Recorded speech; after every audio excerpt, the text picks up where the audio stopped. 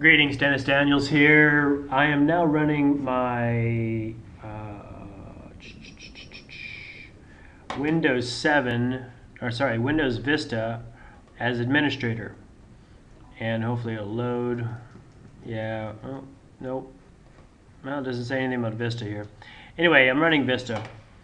And Firefox and Internet Explorer were not working as users. But I can show you quite clearly that Mozilla Firefox does work on Windows Vista 64-bit. Let's just test Internet Explorer and see if it loads as well. Well, it's always slower.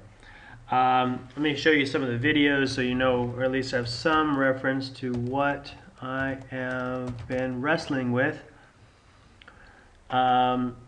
getting, it still is not loading, with getting Firefox and Internet Explorer to play nice on Vista.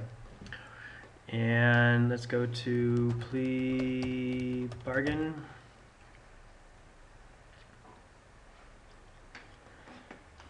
Yeah,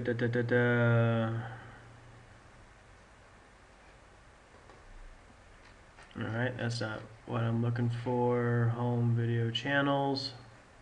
What user? Okay, so I've already made some videos showing all the problems I've had with getting Firefox to run as a user under right here. It's not Firefox and Internet Explorer not working. Firefox not working only if I went through Google Desktop, etc. Now, all of this points not necessarily to Firefox because the same problem I had with Internet Explorer.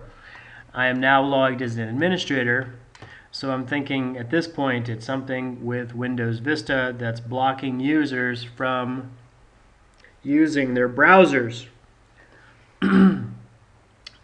And those of you who are out there scoffing, saying, why are you using Windows Vista? I agree. I wouldn't be using Windows Vista if I didn't have to.